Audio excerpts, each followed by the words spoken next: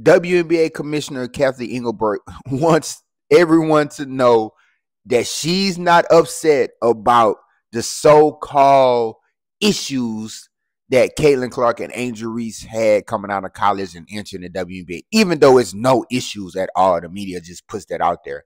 She's not mad at it because it's all about business, and that's definitely going to drive up sales and attention and views because people love drama. Check out what she had to say.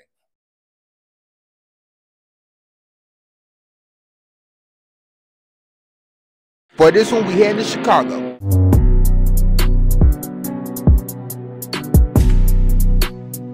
Great about the league right now. We do sit at this intersection of culture and sport and fashion and music. Like, the WNBA players are really looked at now as kind of cultural icons. True. And when you have that, you have a lot of attention on you. There's no more apathy. Everybody cares.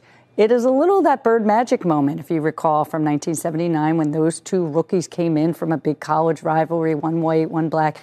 And so we have that moment with these two. But the one thing I know about sports, you need rivalry. That's what makes people watch. They want to watch games of consequence between rivals. They don't want everybody being nice to one another. So the social media is different today than it was in 1979 when it didn't exist. But, you know, I always tell the players, you know, I was told a long time ago, if someone's typing something in and you wouldn't ask their advice, ignore it. So it's a balance, but certainly from a marketing dollars, but corporate partners are stepping up to endorse these players much more so than they were 5 years ago. So you heard exactly what WNBA Commissioner Cathy Engelbert had to say about needing the problems, needing the issues, needing Caitlin Clark and Angel Reese to have that rivalry.